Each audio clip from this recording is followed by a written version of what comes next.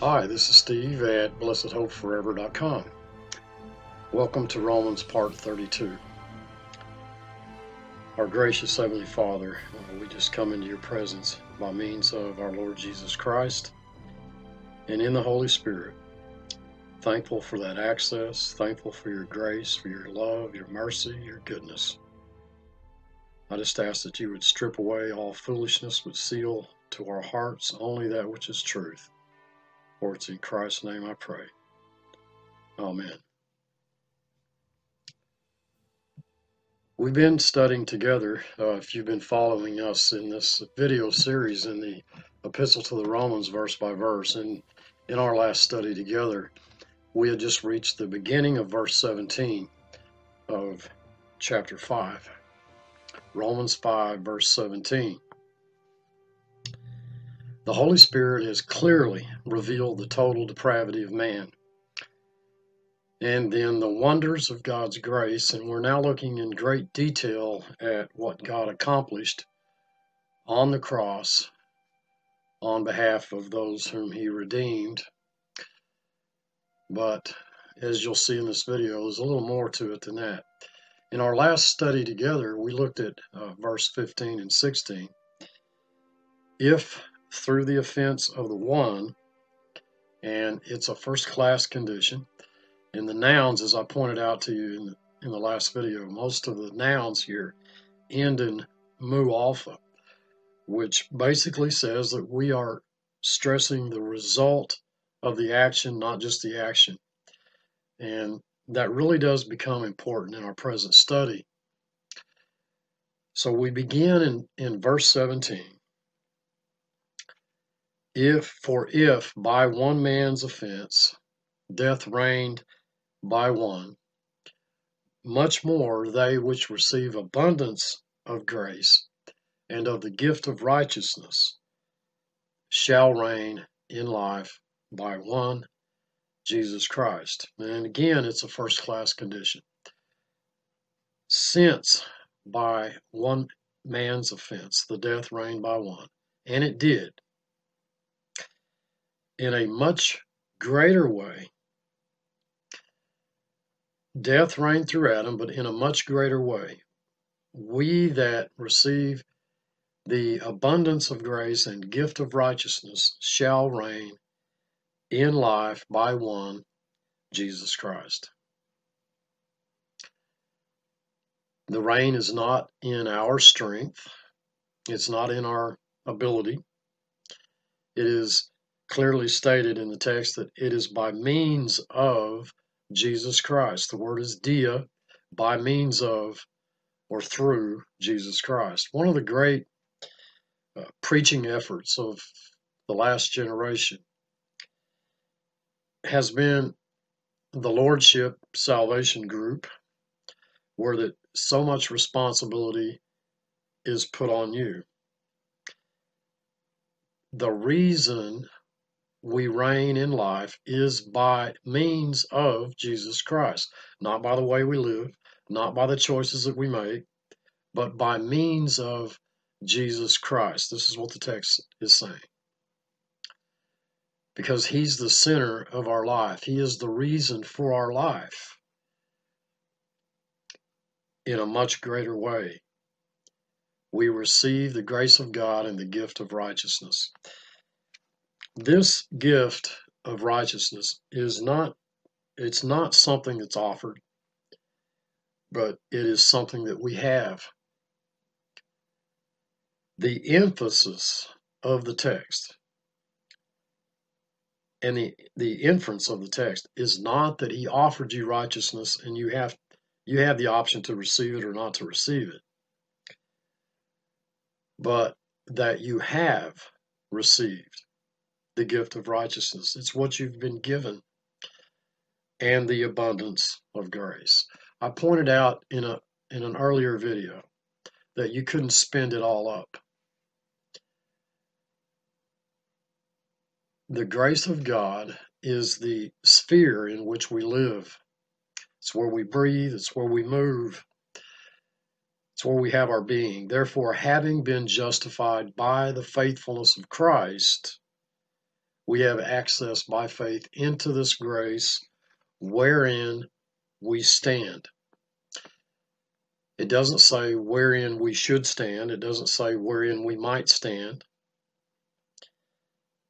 It doesn't say that you could stand in grace if you wanted to. What it says, what the text says, is it says you do stand in the grace of God. You have no other standing. I am persuaded, as most of you know, that much of modern Christianity wants us to believe that we stand in our own strength, our own willingness to obey, to receive, to believe, and on and on and on and on it goes in the area of Christian response, not in the purpose and the finished work of Jesus Christ, the person and the work of Jesus Christ. Now, I am in no way suggesting that there is not a responsibility that comes by virtue of sonship. We're God's children, and as God's children, we have a responsibility. We have a responsibility not to lie to one another. We have a responsibility to walk equal to the position that we have in Christ. We have a responsibility to love one another from a pure heart, fervently. But our text is talking about the finished work of Jesus Christ and its result in our life. We do stand in the grace of God. If you try to stand in your own strength, it will be a miserable failure. I don't meet hardly any Christians who rejoice in the fact that God does not see you as a sinner. God sees you as righteous in Christ. We know that we live a life that's displeasing to ourselves, let alone to the Lord. Every great theologian that I know of has written, laid in his life concerning the terribleness of his own physical life and his own personal sin, and yet rejoices in the realization that by means of Jesus Christ, through Christ, we stand before him without spot and without blemish. Now, we'll look more at that, Lord willing, if he tarries. When we reach the 7th chapter, we stand in the grace of God. We've received an abundance of grace, more than sufficient grace, and we are righteous. Verse 18, therefore, as a result of all this, as by the offense of one the judgment came upon all men to condemnation. The word condemnation there, katakrina, it ends in mu alpha. That means it's stressing the result of that action, not the possibility of it, or not just pointing out the action, but the result of it. They, all men, were condemned by one man's sin.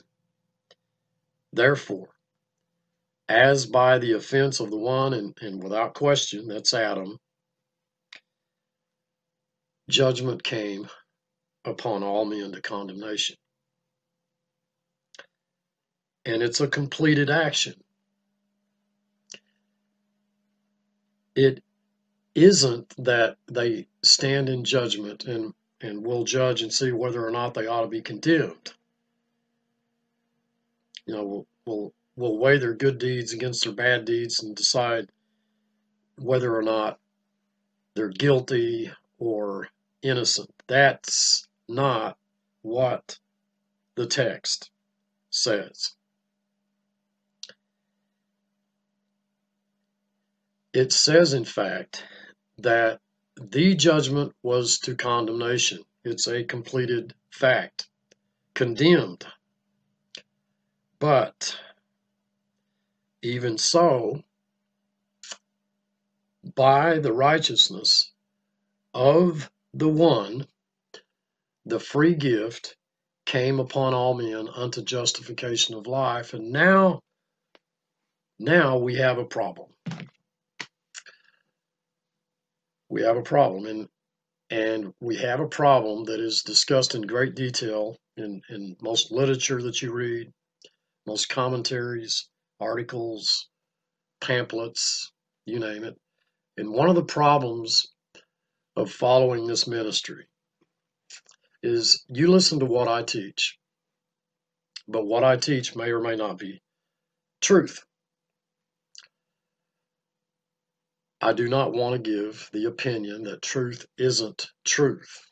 What I am willing to admit is that what is preached here is open to investigation.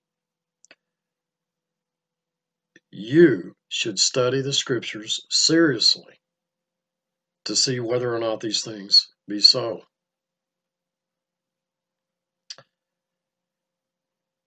As long as we both realize that truth is this book, and truth is not what we would like it to be, then I believe that we'll always get along fine. Truth is not what my logic says it ought to be, but truth is the Word of God. And we are studying together the infallible, inerrant Word of the sovereign God, wherein my approach to Scripture may differ from yours. One of us may be right. Neither one of us may be right. I don't know. I study carefully. And I study as diligently as I know how to reach the conclusions that are presented here. It is up to you to decide, as a Berean, a noble Berean, to search the scriptures daily to see whether or not these things be true.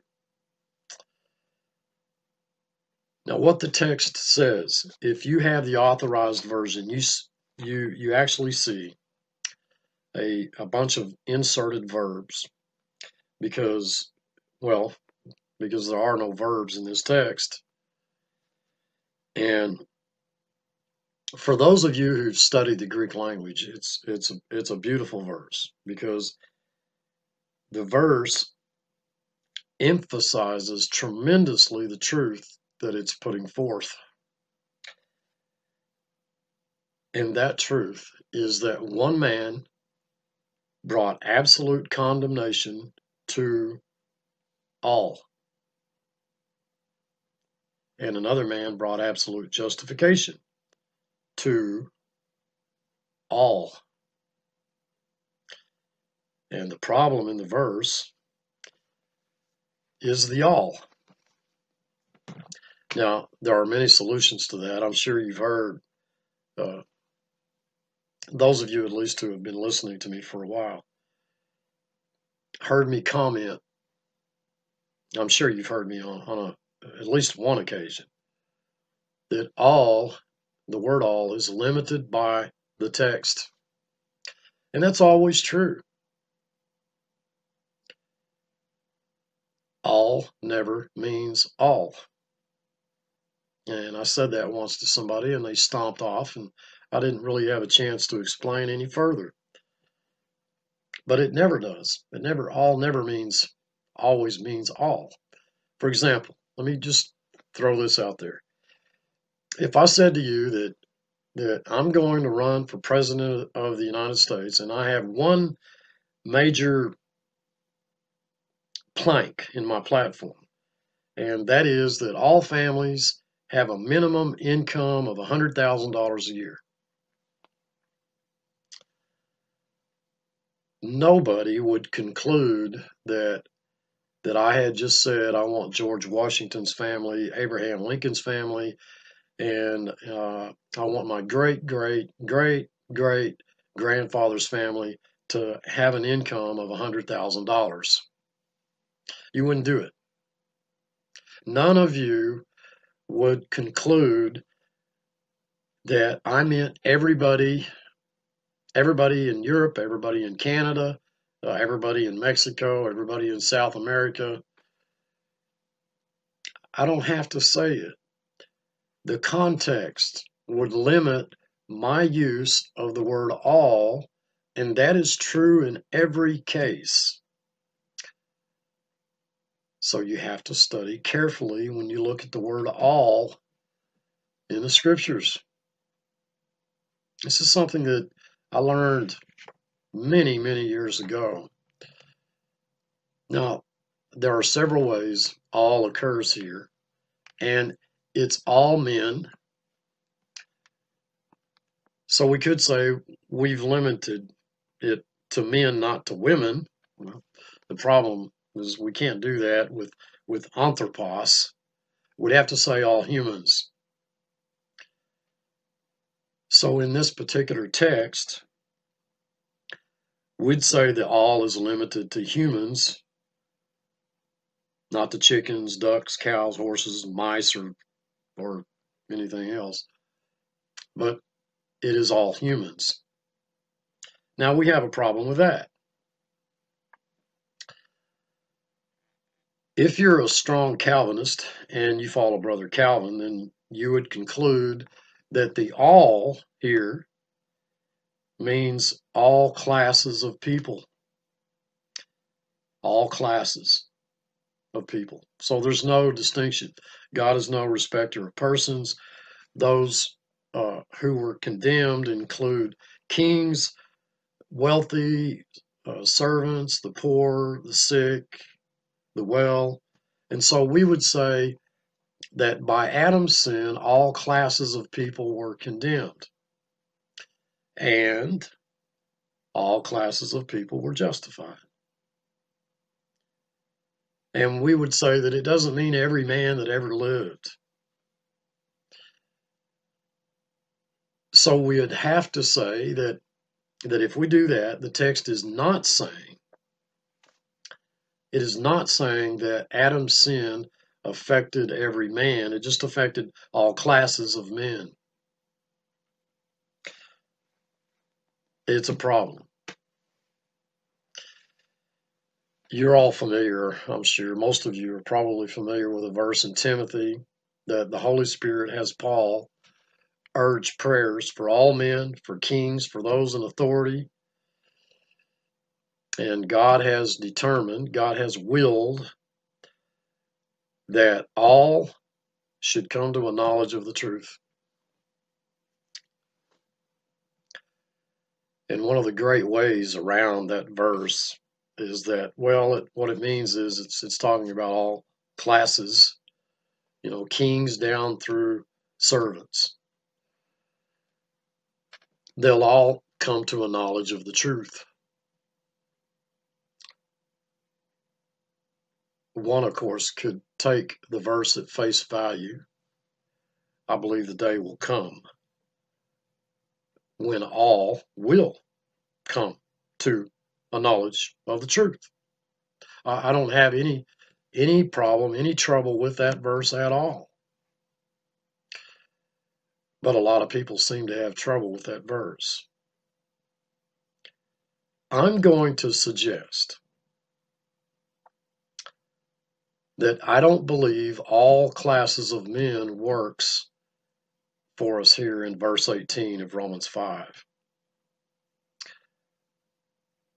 Because I believe that what Adam did had a universal effect.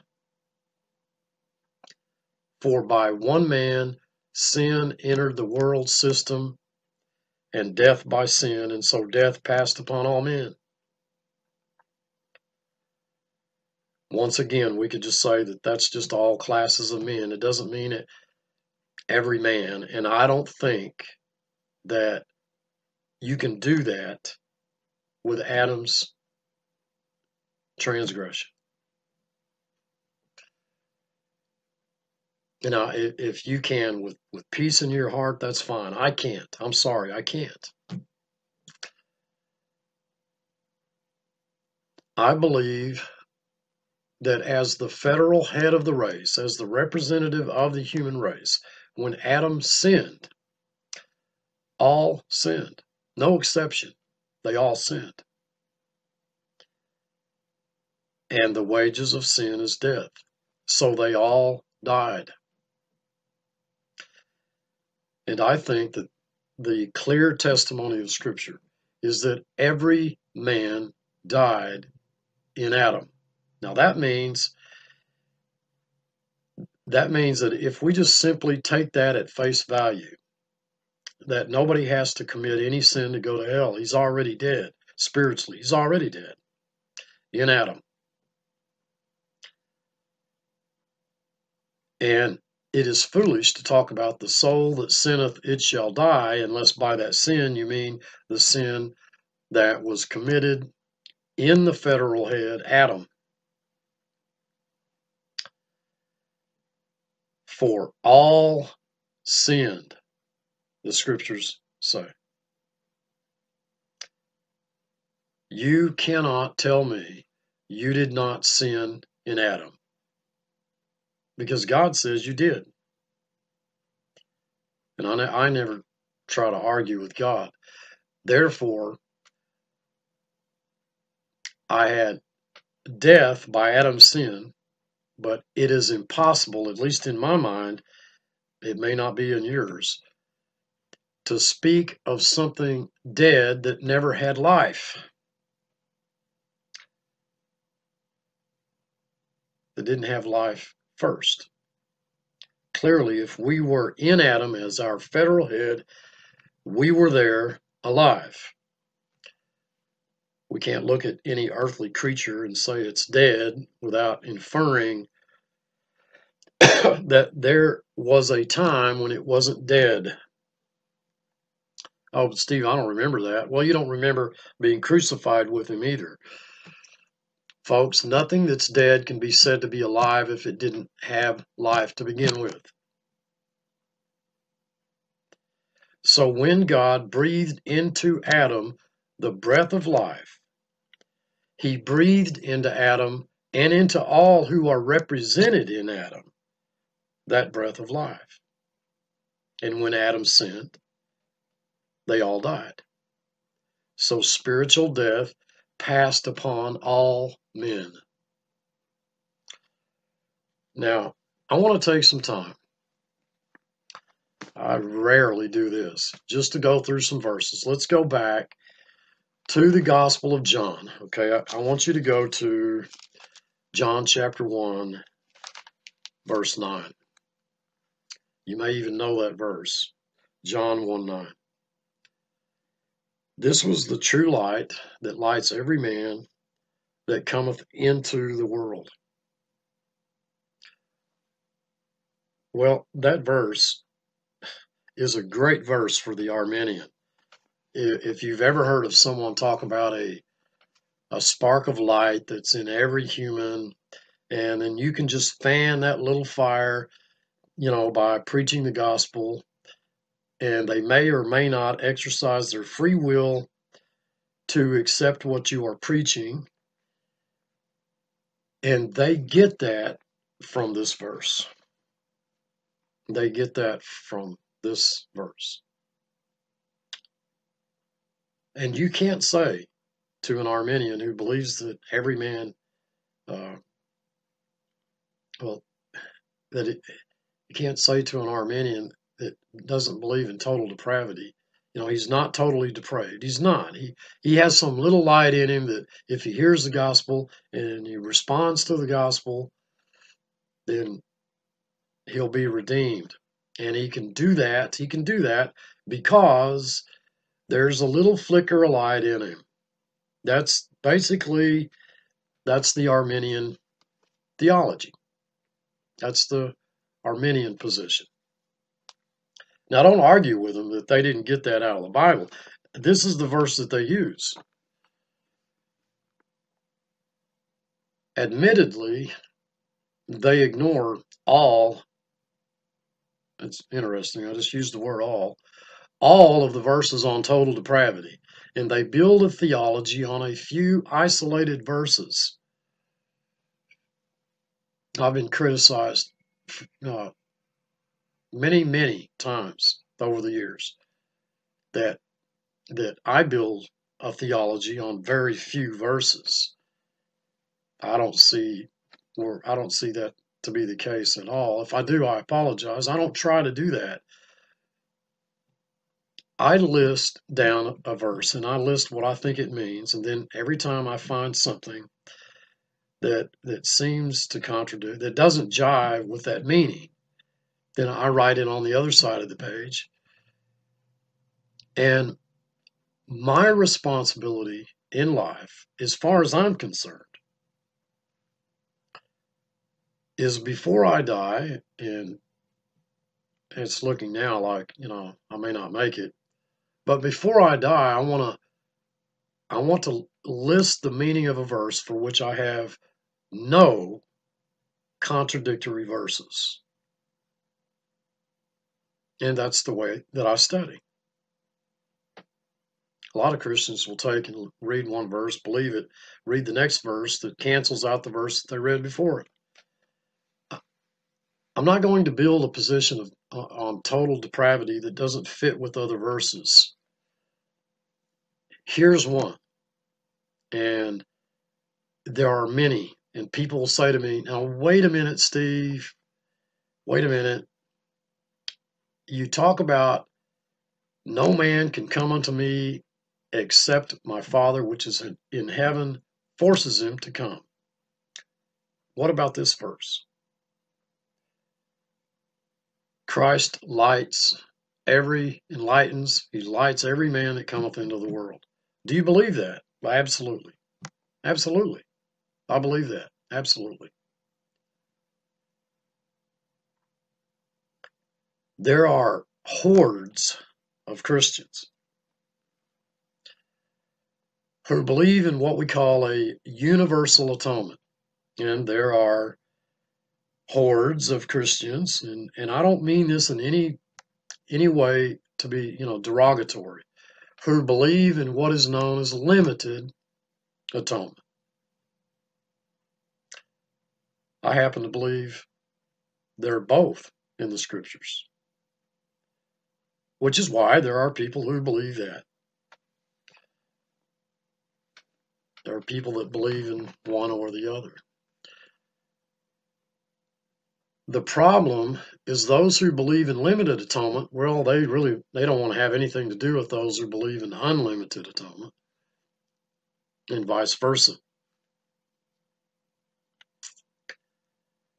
And what I'm telling you folks is I believe they're both there. I think what Jesus Christ came to do and did on the cross was to remove that blight from Adam's transgression. And that's exactly what we're seeing here in the 18th verse of the 5th chapter of Romans.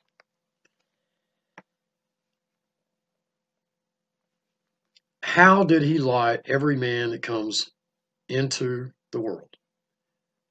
Did he put some little spark of light in there that if they just fan it properly, they'll respond to the gospel? That is not the way light is ever used in the Word of God. That verse doesn't say that he put a little light in them. He put a little tiny flame in there that needs to be fanned or preached to. It doesn't say that. It says he lighted them, and light is used of righteousness. Light is used of God. In him is light, and in him is no darkness at all. I believe that Jesus Christ removed the blight of the results, the consequences of Adam's transgression for every man, all men. I don't believe there is one single human any place who has ever lived who can claim to God that he's going to hell because Adam sinned. Now, I have not been silent as to how I believe this addresses children who die as well as children who will be raptured. No child in hell, no child left behind. And that is because Christ universally removed the transgression of Adam by his death.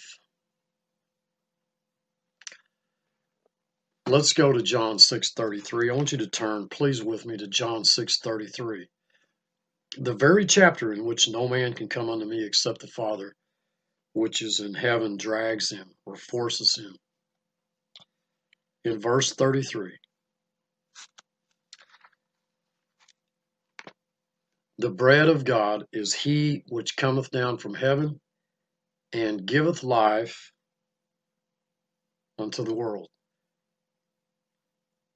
Sin entered the world by one man. Light entered the world by one man. Let's go on. Let's look at the 12th verse of the 5th chapter of Romans, Romans 5:12.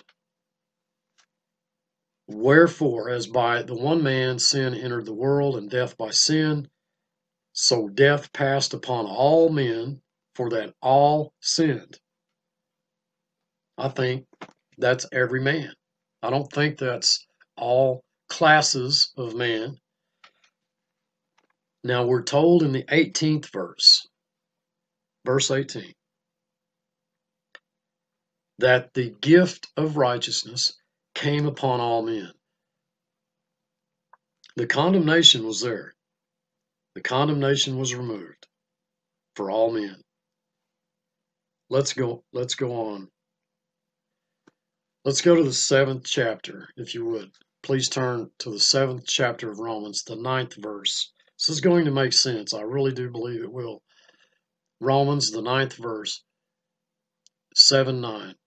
For I was alive, separate from the law once, but when the commandment came, sin revived, and I died. So, here was Paul, redeemed on the road to Damascus, a new creation in Christ. He got his sight back when he was there with Ananias. And he went on into Damascus. And then that night, he walked by a strip club, and some belly dancer, scantily dressed, came out. Paul lusted after her, and he died. I've read commentaries that have said that. And I think, you gotta be kidding. That means that he must have died 100 million times. Okay, all right, I exaggerated.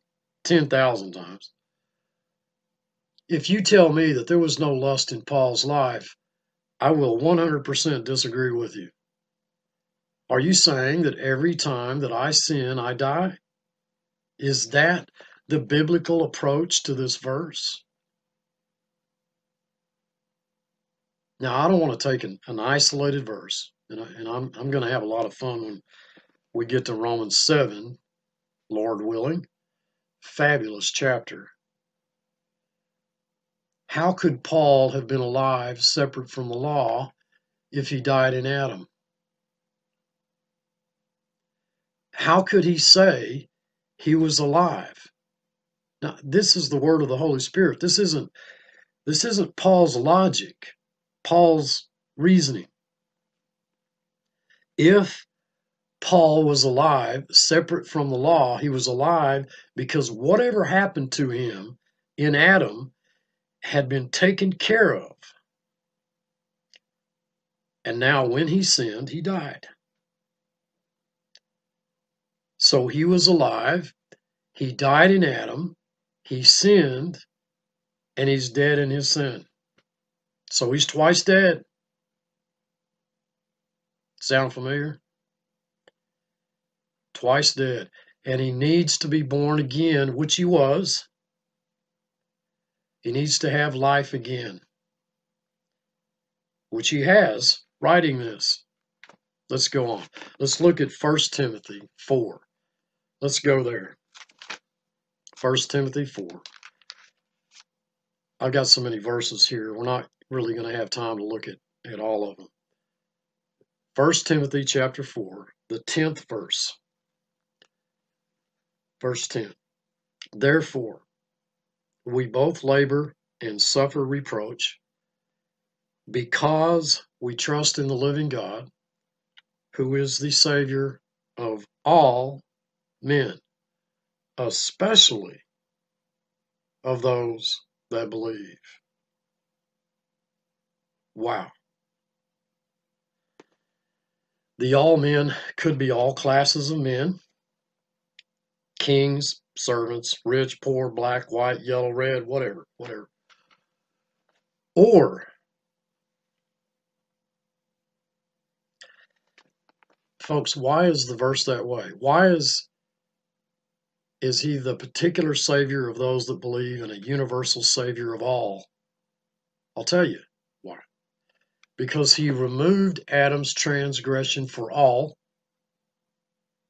and he brought us into the abundance of grace, those who believe in Christ. And who are those who believe? His sheep. And who are his sheep? Those who were born again by God from above, those who are given life from above. Let's go a little bit further to Hebrews chapter 2. Hebrews chapter 2, the 9th verse, verse 9. We see Jesus, who was made a little lower than the angels for the suffering of death, crowned with glory, that he, by the grace of God, should taste death for every man. Every man. Once again, the easy way out, and it may be the right way, is that's talking about every class of man, not every single man. And you have the same problem in context with the word every that you have with all. It's the same word in the Greek. Every man. How did he taste death for every man? He removed the death that entered the world through Adam, as far as I'm concerned. Look, if you will, at 1 Peter 1, the 3rd verse, 1 Peter 1:3.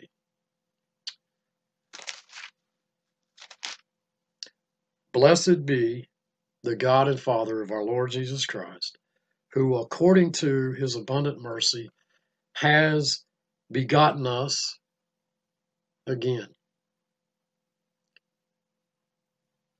Now, I admit that you are surrounded by many, many Christians are ones who call themselves Christians, who believe that you're saved, lost, saved, lost, saved, lost. So you keep being born again, born again, born again, born again, born again, and born again. And that, my friends, that is a blasphemy of the finished work of Jesus Christ.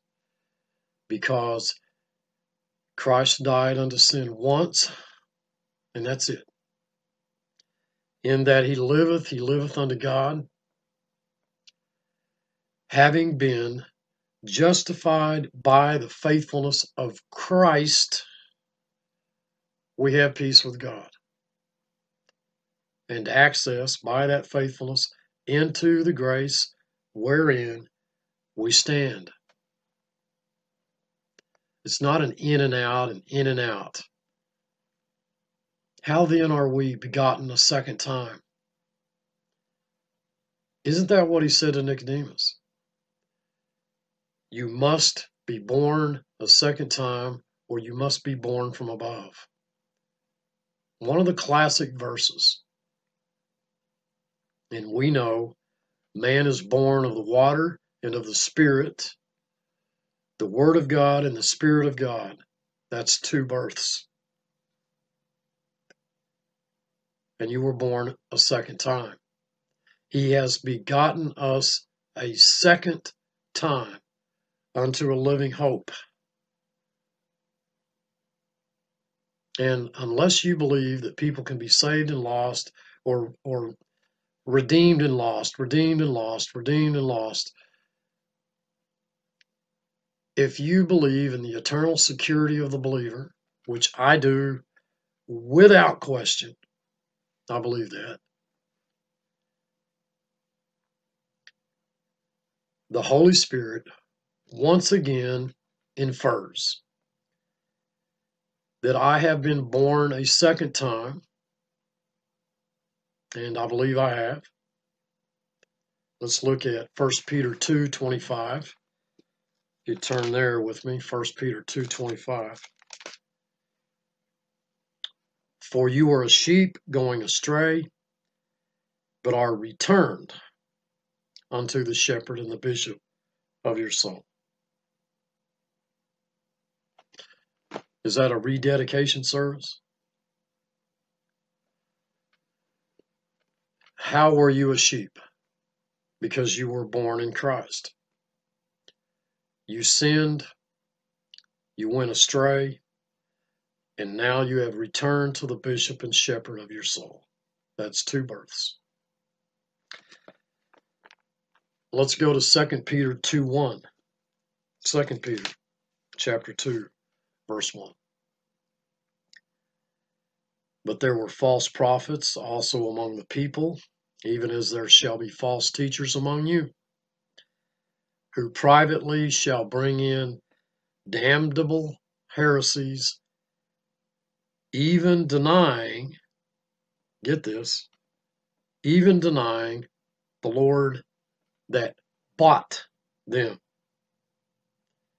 and bring upon themselves swift destruction. Now you have two possibilities.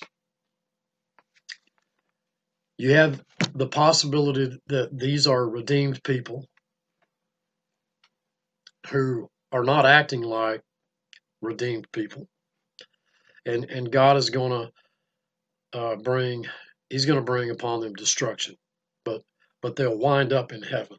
That's one possibility in the verse. The other, and the more likely possibility, is that Jesus Christ did something for them in removing Adam's transgression, and they deny the very Lord that bought them. That's up to you.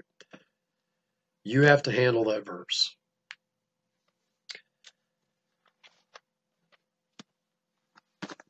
Go to Jude. Go to Jude in the 12th verse of Jude, Jude 12. These are spots in your feasts of love, when they feast with you, feeding themselves without fear. Clouds they are, without water, carried about of winds, trees whose fruit wither, as without fruit, twice dead. Twice dead. Now I can pull up many a commentary out of my study, or an article on that verse, which says they're dead spiritually and they're dead physically. Well, I mean, they could hardly be dead physically if they're worshiping in your feast of love. So that doesn't make any sense. The next possibility is that when it says that they're twice dead, well, what that really means, Steve, is they're really dead. I mean, these people are dead people. Let me tell you, they're really, really dead. But I can't do that with the language either.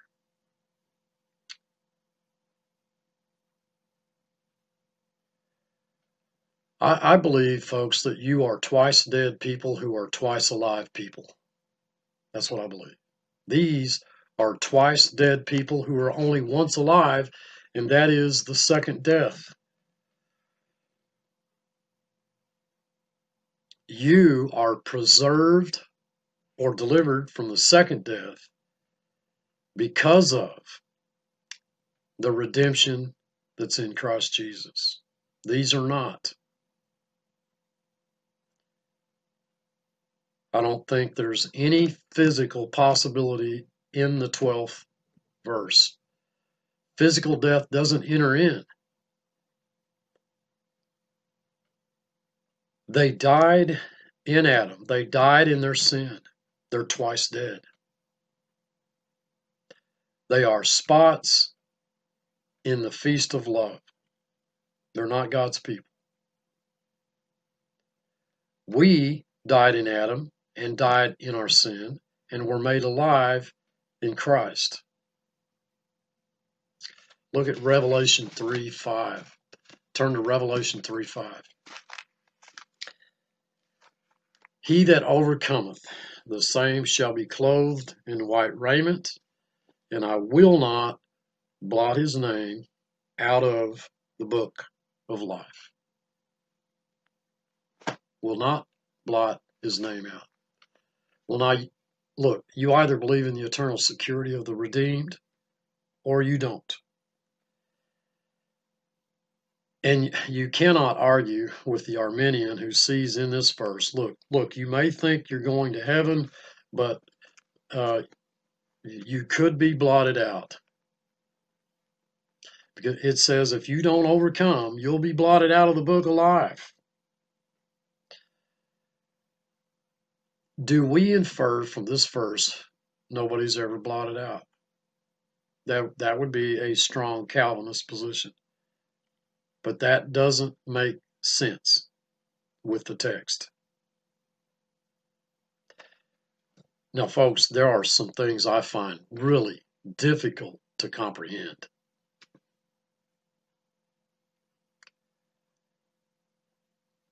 But this is not one of them.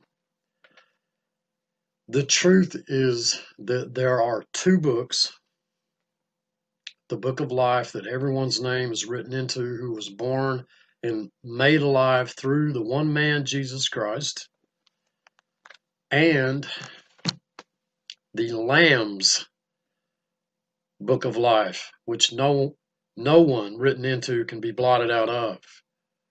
He will not lose one. All the Father gave me, I will not lose one. The lost are blotted out of the book of life as though they were never born. Spend a moment trying to wrap your mind around that. They were never written into the Lamb's book of life.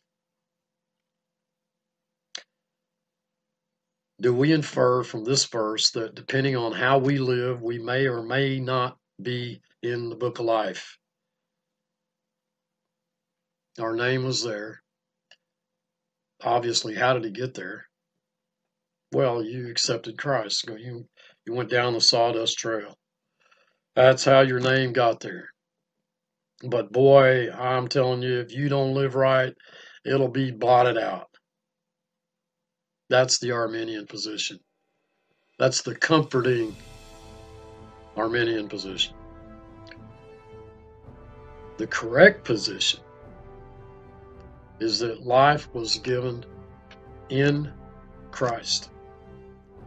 As death came through Adam, life came through Christ. The book of the living is not the book of the redeemed. A person's name is blotted out if he's not an overcomer. And now we've got 1,000 sermons on overcoming. And what does the text say? Folks, what does your Bible that you're holding in your hand say?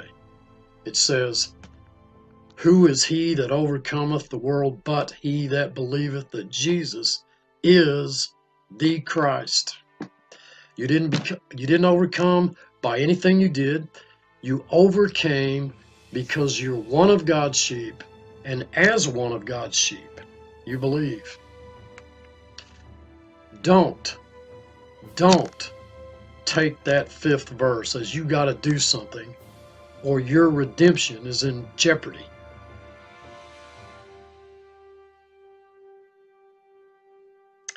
Last of all, I want you to go to the 20th chapter,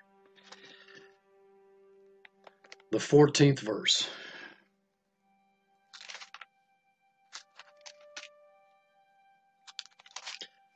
And the sea gave up the dead which were in it, and death and hell delivered up the dead which were in them, and they were judged every man according to their works. And death and hell were cast into the lake of fire. This is the second death.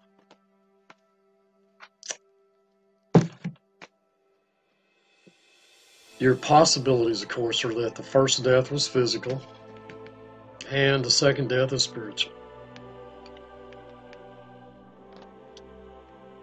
I do not think that'll fit with the body of Scripture. Again, they died in Adam, and then they died in their own sin. And the result is the second death. But since your second birth, since you were born again, since you're born from above, by the faithfulness of Jesus Christ, the second death has no power over you. Gracious Heavenly Father, thank you once again for just the time you've given us just to think about your word. I just ask that you would strip away all foolishness, but seal to our hearts that which is truth. For it's in Christ's name I pray. Amen. This is Steve. I love you all. I truly do. Thank you for watching.